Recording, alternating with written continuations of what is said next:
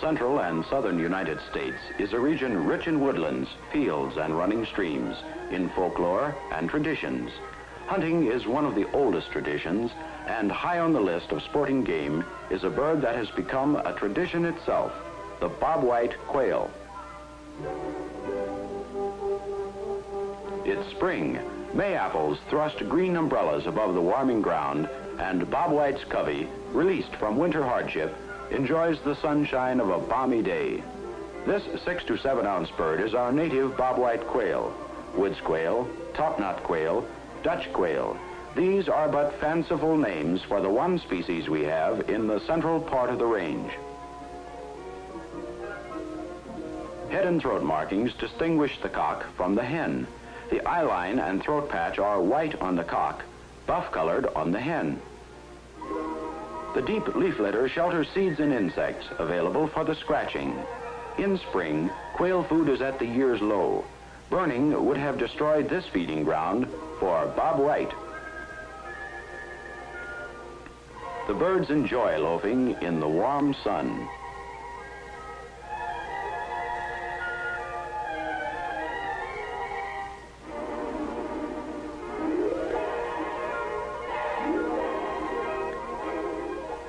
Spring flowers, like the nodding Dutchman's breeches and purple trillium, mark April's swift advance.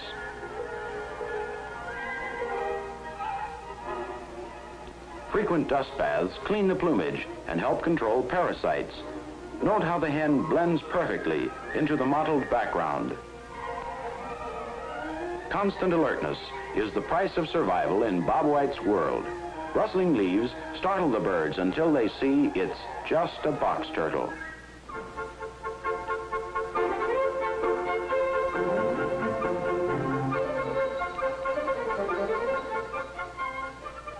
He's a harmless part of the community, so the birds relax again.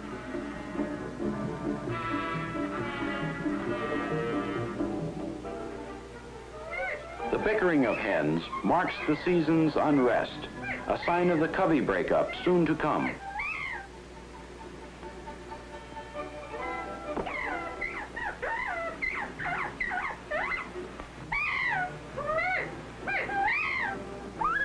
Cocks are becoming irritable too and challenge one another.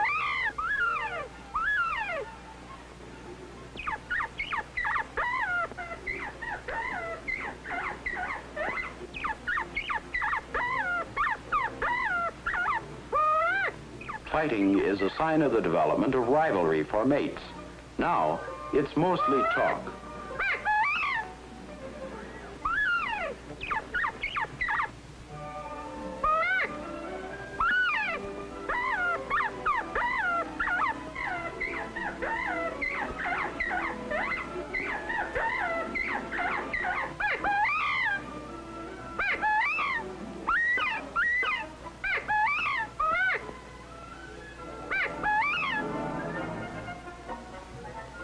The hen, the object of it all, seems unaware of any trouble. This male, sensing a movement above, glances up and sees only a harmless creature, a Baltimore oriole.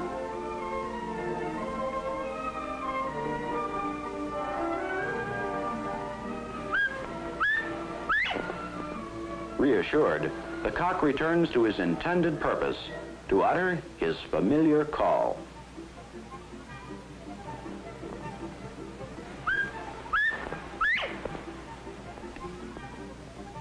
A female hears, but seems indifferent.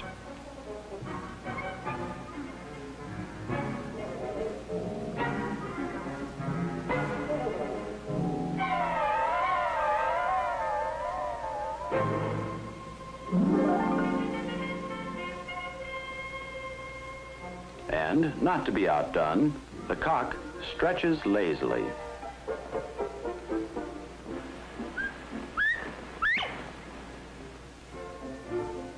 The first thing is to show her who's boss. A little strutting and pecking fail to intimidate the hen.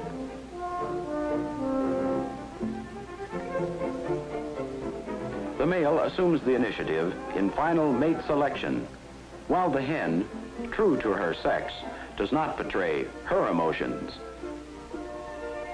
Courting with playful pursuits and strutting plumage displays becomes more intense as spring advances. Such displays remind us of the antics of the turkey gobbler and the prairie chicken.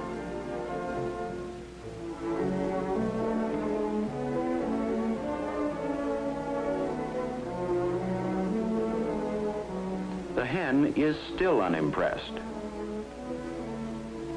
So the male, not discouraged, woos her more ardently.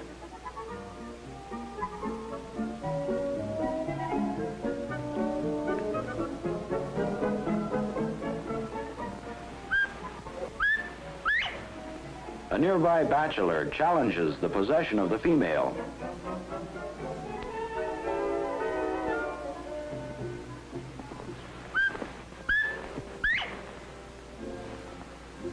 Ignoring the challenge, the original suitor continues his courting efforts.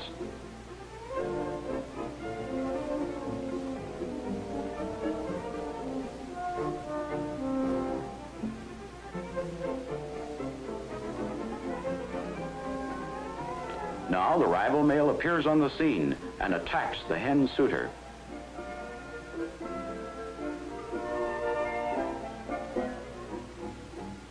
In mating fervor, bobwhites become quite belligerent. Fights like this, shown here in slow motion, are seldom seen by man. Fighting may be severe, but birds are seldom killed or even badly hurt.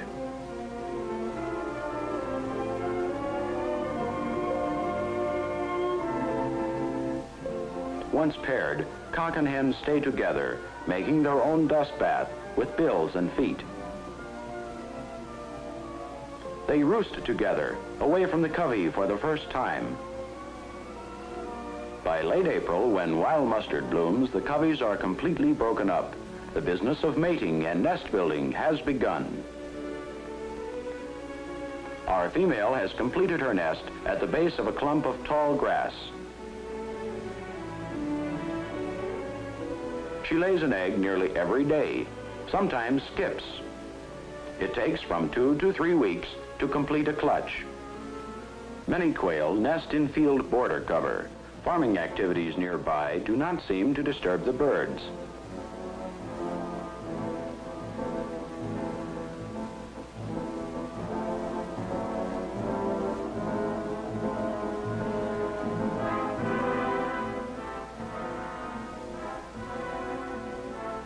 But the grass and weeds don't seem as attractive to some farmers as they do to quail.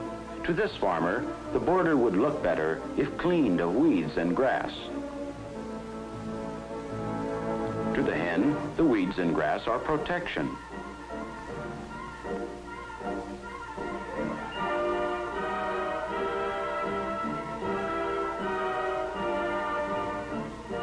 But cover that offers shelter from predators cannot withstand the flare of a match.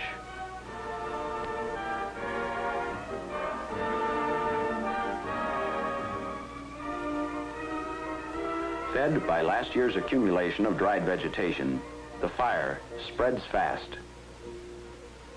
As smoke gets into his eyes, this young box turtle is confused.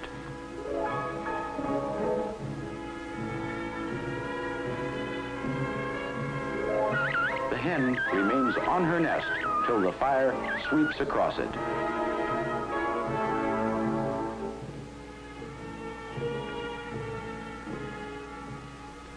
The flames and drifting smoke spell destruction to many kinds of wildlife. Burning is one of the many farm activities that destroy quail nests. Cover and food are fire's chief toll, but the scorched mass of quail eggs and the remains of this young rabbit show that life, too, may be destroyed. The quail pair, with their first nest destroyed, must find a new home.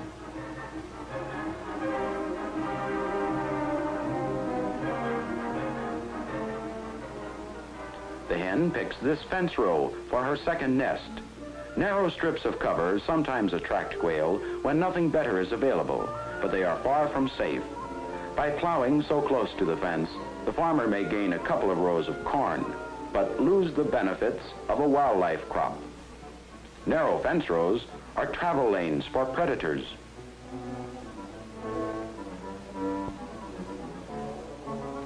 Our hen's second nest is broken up.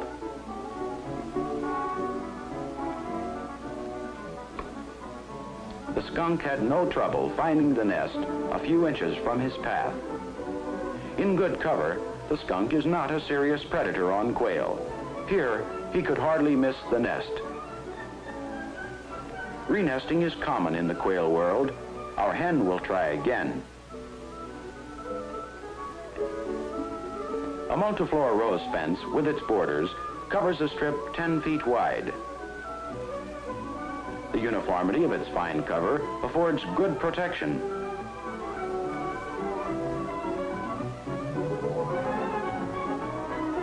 The hen builds her third nest under its thorny shelter. By the time the roses stop blooming, the long task of incubation has begun. The embryo's heart, after 2.5 days of incubation, can be seen beating in the web of blood vessels.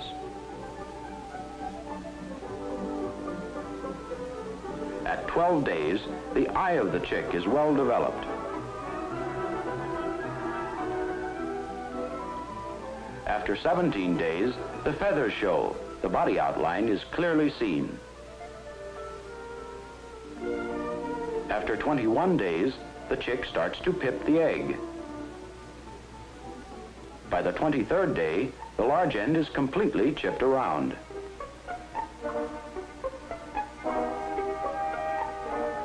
The end is pushed back like a trapdoor on a hinge, and the struggling wet ball emerges.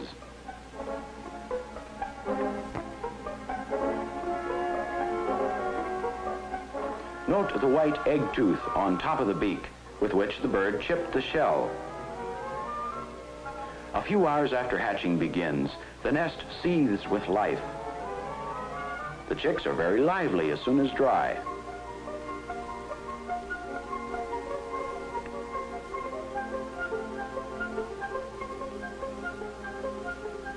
An early instinct is to feed, and the major job of the hen, after drying the chicks, is to find them food.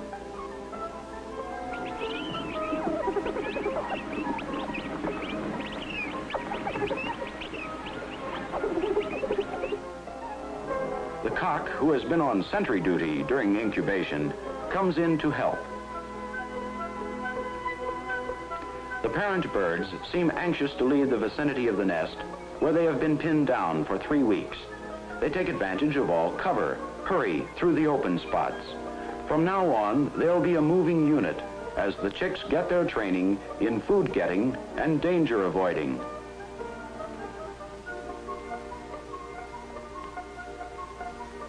Summer is the season of production and growth on the farm and in the wild.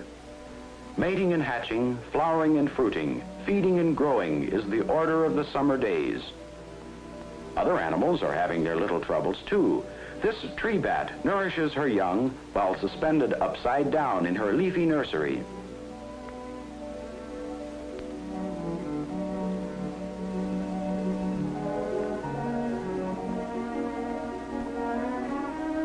In a nearby slough, a catfish guards eggs lying in the hollow log nest like a quart of spilled pearls.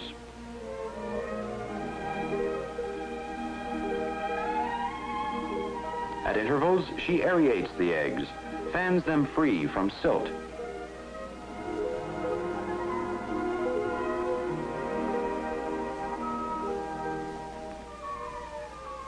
In the plowed field, the killdeer's nest shows one exception to the rule that wildlife needs cover. The color of the eggs and of the bird blends perfectly into the background, and this is cover enough.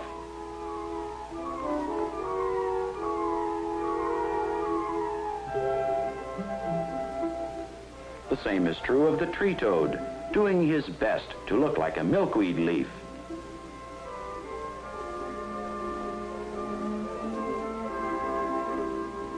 The cock, with part of the 3-day-old brood, has taken to the cornfield. Rising clouds foreshadow a sudden summer storm. The disked dirt of the cornfield is a fine place to scratch for last year's seeds and small insects of early summer. It's a fine place for frequent dust baths, too.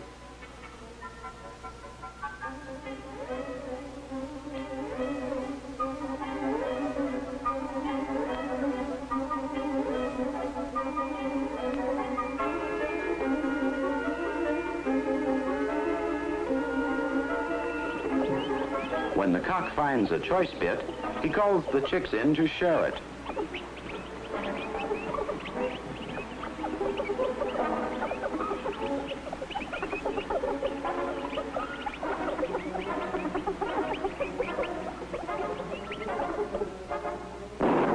As the first drops of rain spatter in the dust, the cock leads his little charges into better cover.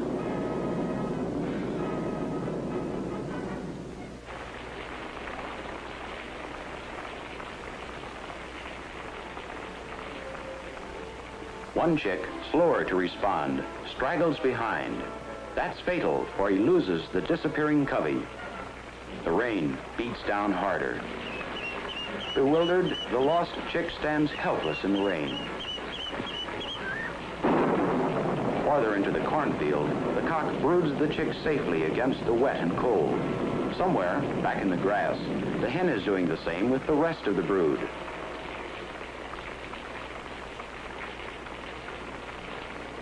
This is just one example of what happens to chicks not alert enough to stay with their parents.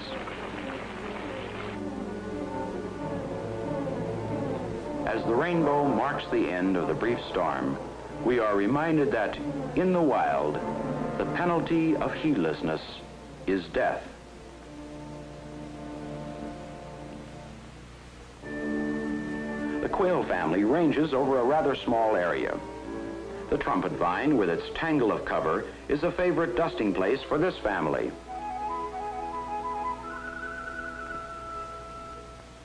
At 7 days of age, the chicks show little plumage change.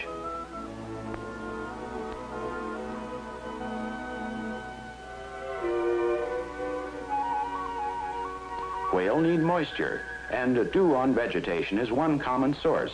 Even the chicks are adept at sipping dewdrops from flowers and leaves. When dew fails, other sources of water are important. A pond, for instance, with plenty of cover around it, provides a safe watering place the year round. Notice the different sizes of young birds. The pair has accepted chicks from other broods which have lost their parents. A close look will show 3 age groups. The pair's own 10-day-olds, a larger 3-week-old chick, and several smaller ones. Such incidents give rise to the idea that a pair will raise 2 or more broods in a summer. This is not true. Quail raise only 1 brood, but will care for strays from others.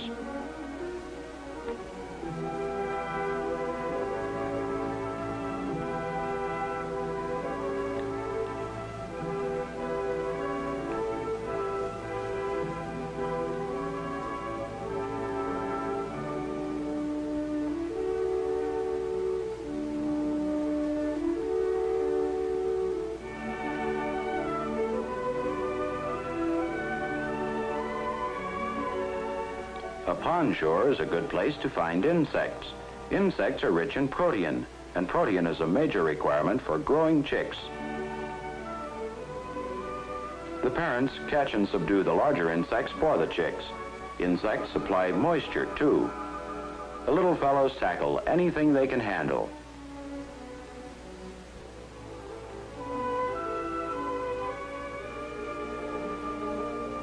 Among the insects eaten by quail are many that destroy foliage and damage crops.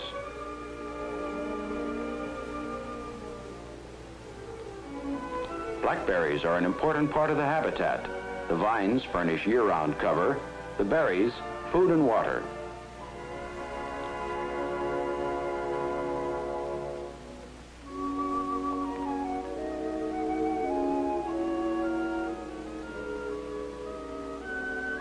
On the farm, harvest continues with oat cutting. The business of feeding, learning, and growing occupies all the wild creatures.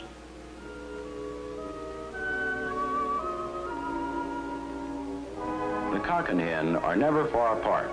Here by the trumpet vine, they feed and loaf with their family. At 3 weeks of age, the down of the chicks is being replaced with juvenile feathers.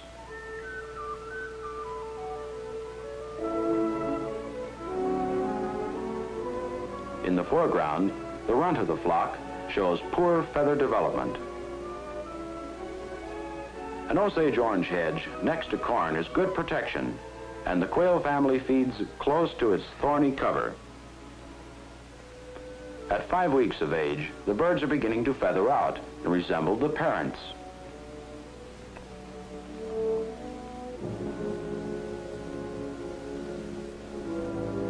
Other creatures sometimes use Osage orange for cover too. This Cooper's hawk, perched in the concealment of the hedge, intently watches the birds feed, waiting for one to stray out in the open.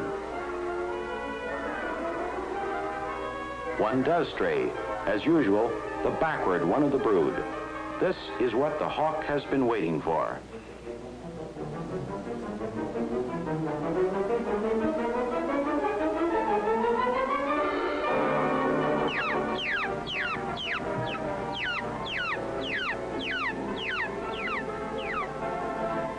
This is one of the many types of natural mortality constantly whittling down the number of chicks. While Coopers and sharp-shinned hawks sometimes take quail, they usually catch the slower, weaker, or more stupid of the brood. Other hawks are too slow and clumsy to catch a healthy quail. It is the strongest and most alert birds that survive for game and breeding stock.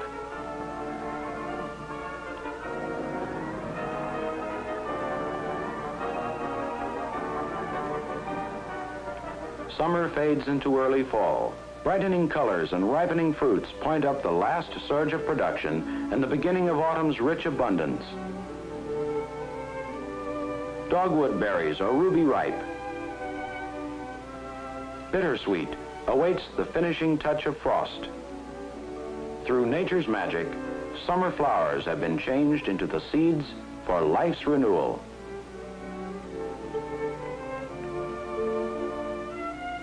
In plant life, as in human life, maturity has a beauty all its own.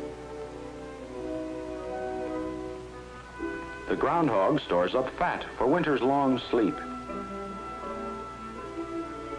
Migrant monarch butterflies feed deeply on summer's last blossoms before the long trip south.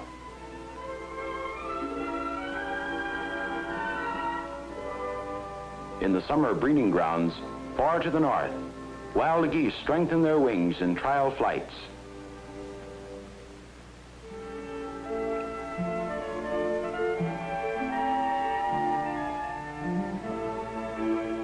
On the farm, shocked corn and annual weeds are ready for Bobwhite staking. A cornfield is a wonderful place for quail to feed. Foxtail and other annuals now, corn for later in the year. In late winter, wild seeds may become scarce. Then corn is very important, and the thoughtful farmer who leaves a little corn in the field for the birds' winter use can be sure it will be a real help in pulling them through the spring.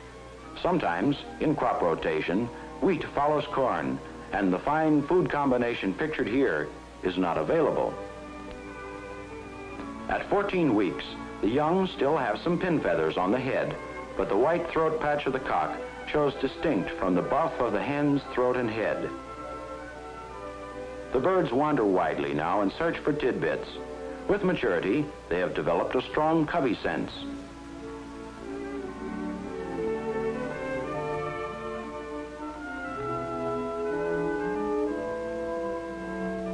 When one finds especially attractive food, the others gather round to share it. They now act together as a covey unit.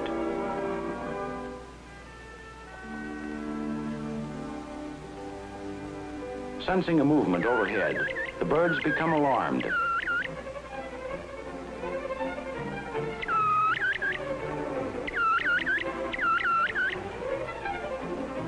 It's a harmless buzzard, but the attack by the Cooper's hawk some weeks before has made them wary of large birds in the sky. With a common impulse, the covey takes refuge in the corn shock. The innocent cause of it all soars on, indifferent to the alarm. The birds quickly realize the buzzard is harmless. Had this really been a Cooper's hawk, the covey might have remained under shelter all day.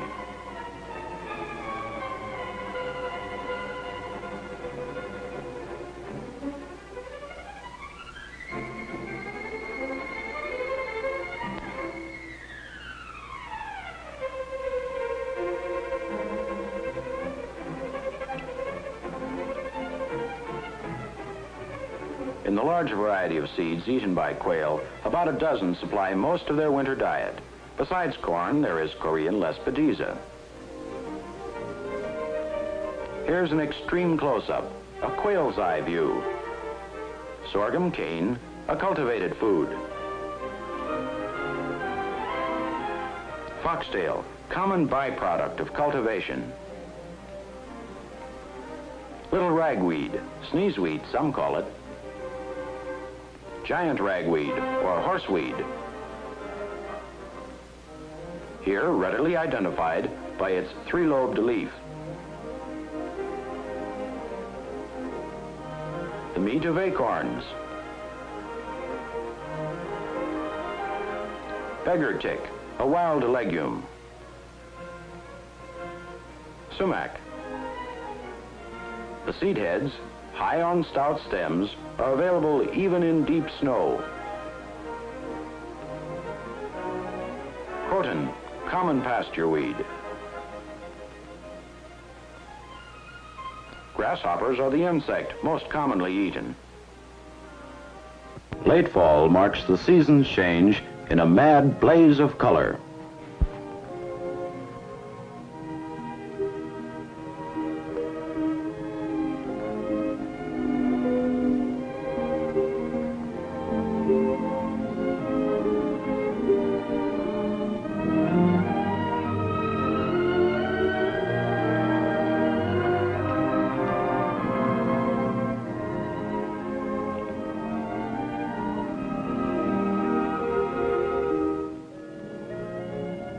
Falling leaves reduce overhead protective cover.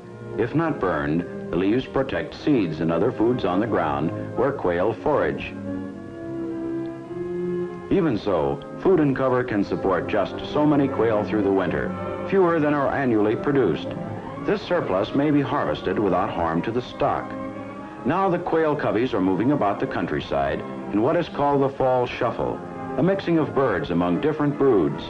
Other mixing devices are the covey breakup and forming of pairs in spring, adoption of lost chicks in summer, and the coming together of covey remnants in winter.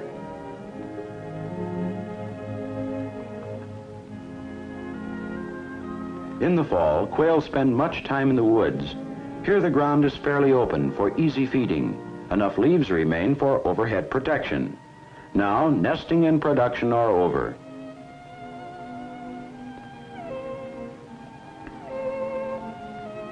Nature's storehouse is full, and for a little time existence is easier, but not for long. Soon the hunting season and the hazards of winter will approach.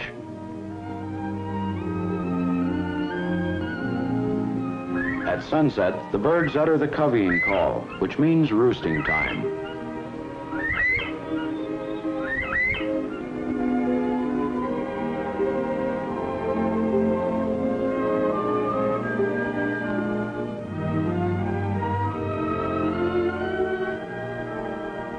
When roosting, the birds draw together in a tail-to-tail, heads-out circle that ensures warmth and a lookout in every direction.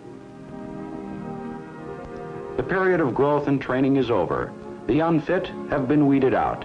The survivors are alert and vigorous, fit to uphold the traditions of this favored game bird in the quail range.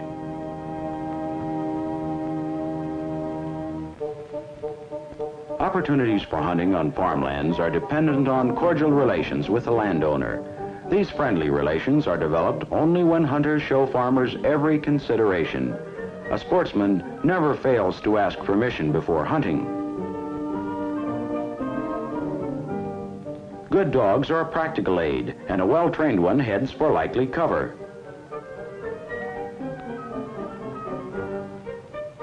Katie, a pointer, takes off fast and ranges widely.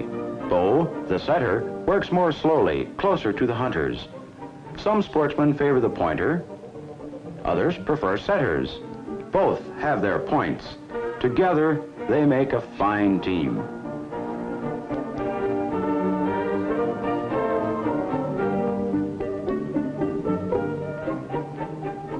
The dogs locate quail by scent. Katie works over this patch of cover thoroughly.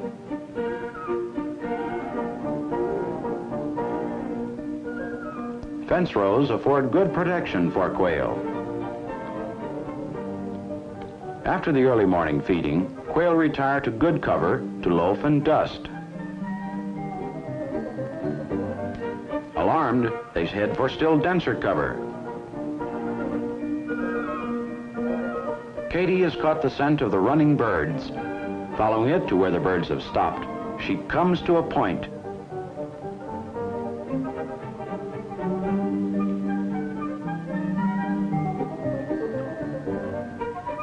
Bo stops, frozen in mid-stride, to honor Katie's find. Now the birds are pinned down. The rest is up to the hunter.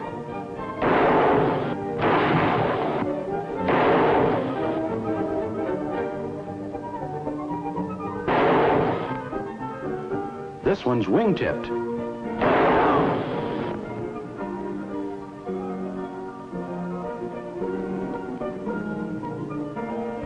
It's the dog's job to find and retrieve. Here's where the use of a good dog is conservation. Birds that might be lost to human eyes are located by the dog's keen nose.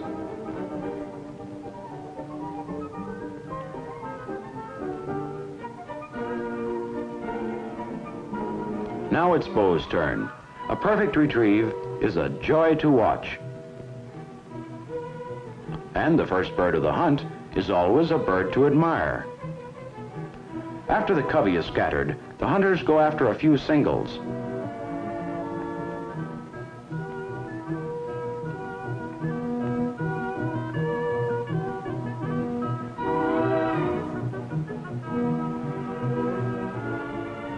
The first single is found.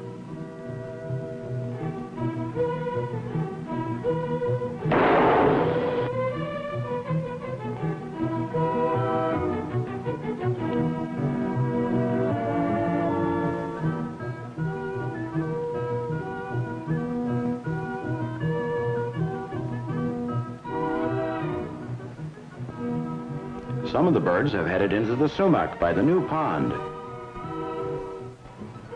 This brushy fence row with standing and cut-down trees will give protection against predators and winter weather. Katie locates the second single at the base of the new pond dam.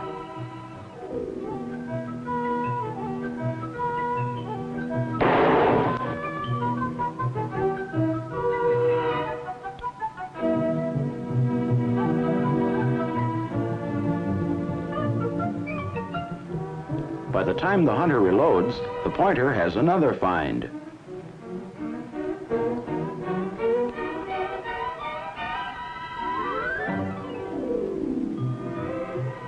Could Katie be wrong?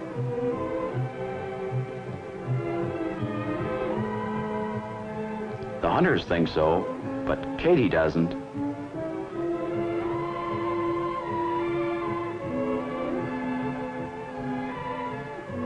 The dog is right. The wise sportsman takes only a few birds from each covey, leaving plenty to ensure breeding stock. This tall growth right next to the timber is Sericea lespedeza.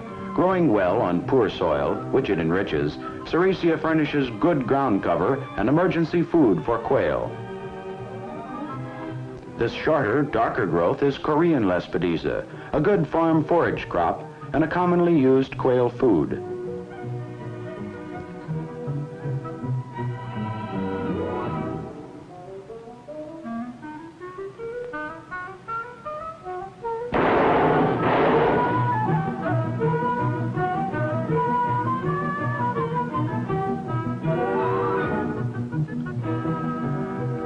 That's a small covey. Let's skip the singles. A mixture of cover and food, well distributed in waste areas between croplands, provides ideal quail habitat.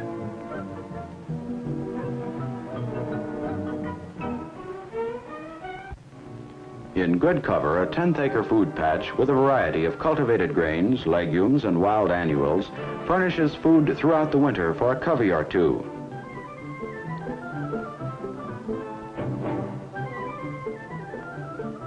Bo locates the covey that uses this food patch, and Katie comes in on a nice bit of teamwork.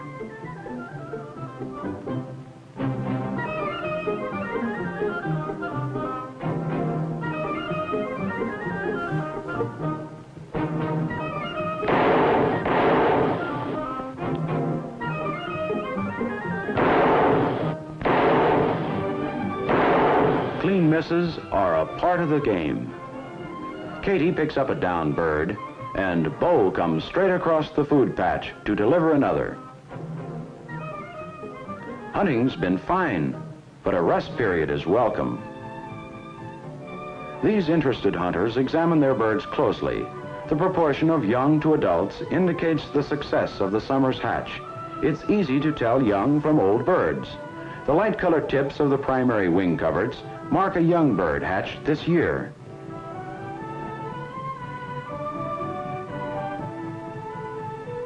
On the adults, tips of the primary wing coverts are almost uniformly dark.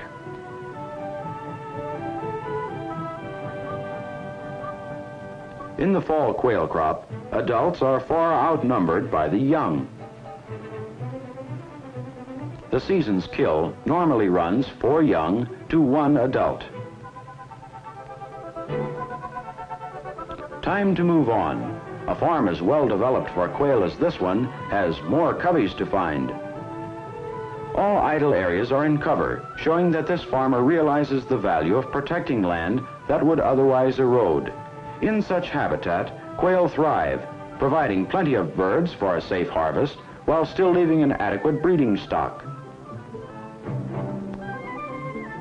As the day goes on, events seem to run together in a series of points and covey rises, misses, and clean kills.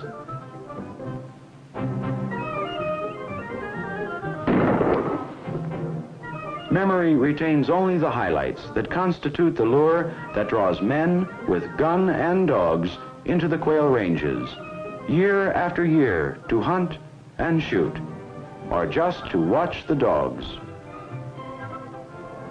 As shadows lengthen, the dogs are still going strong. Bo winds up the day and the season in a last magnificent point. As the season draws to a close, heavy gray clouds foreshadow the closing down of winter with its new problems of weather and other hardships. Snowstorms are one of the hazards of winter, although they affect quail less than we used to believe.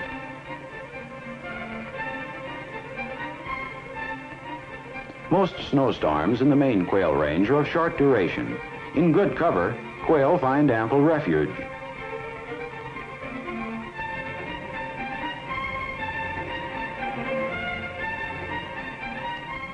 Where cover is absent, as here, of course the story is different.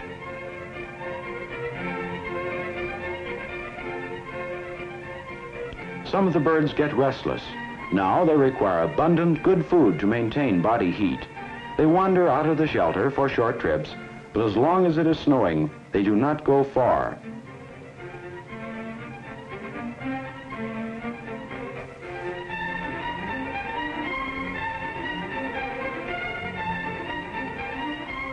By the time the snow stops falling, it is late in the day.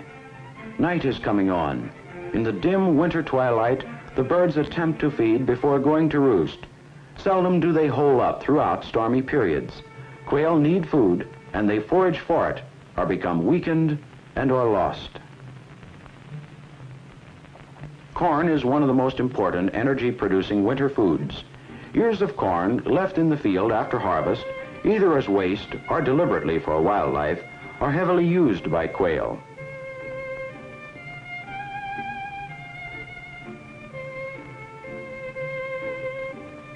One bird appears sick. Even under good conditions, a quail's life is very short. Most breeding pairs in any spring were raised only the summer before. A bird that escapes predators, starvation, and accident still must face old age, from which there is no escape. If there were no predators or harvest, quail would still die at a rapid rate. The many young raised each year keep populations going and provide most of the harvest. This bird did not survive the snowstorm. With a good feed of corn tucked away, the birds can roost safely from the cold. Ice storms are a more severe hazard than snowstorms. Ice covers food on the ground and on the plants with impervious armor. Yet quail must feed, so they step out to forage in the glitter of an icy dawn.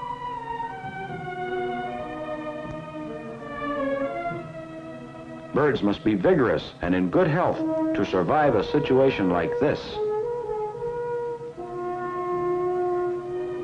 Even standing food like coralberry or buckbrush is covered with ice.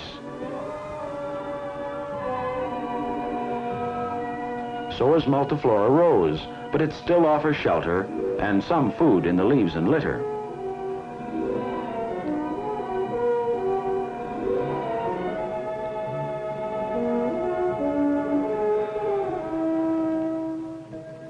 The rose berries, ice-coated now, will be available when the thaw comes.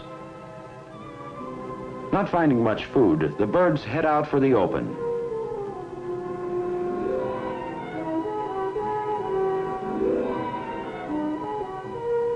A fox is abroad looking for food too. His normal supply of mice and berries is cut off by the snow and ice. Only when quail are unusually exposed in their search for food is the red fox a menace to them.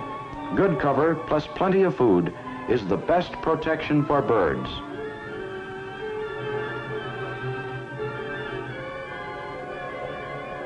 Scattered feathers and the marks of a scuffle in the snow show that hungry birds in poor cover can be surprised.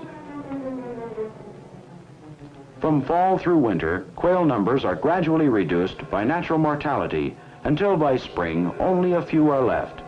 This loss is remarkably constant whether there is hunting or not. This explains why reasonable hunting does not harm the quail population. It also explains why the hunting season is set early in the fall, so that as much as possible of this natural mortality can be salvaged for human use.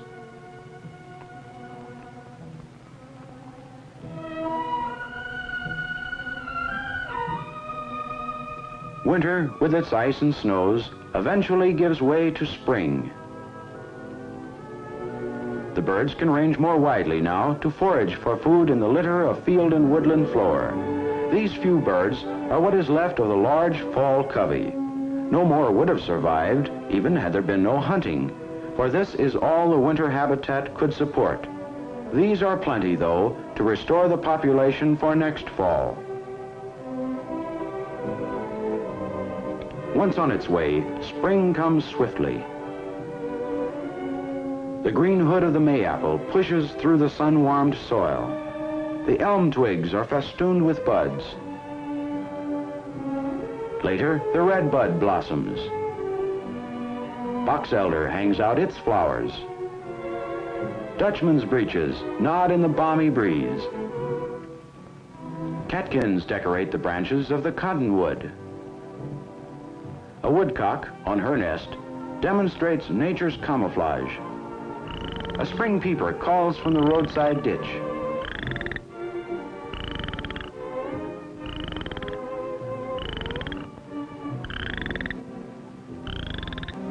The toad heralds the spring.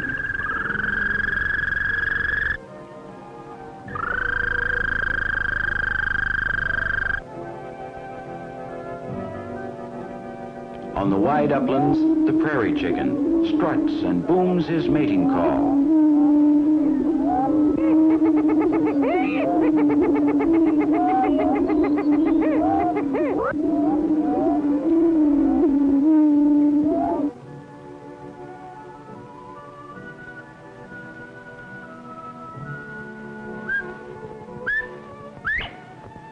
And from the woodland edge, the bobwhite quail sends the clearest call of all.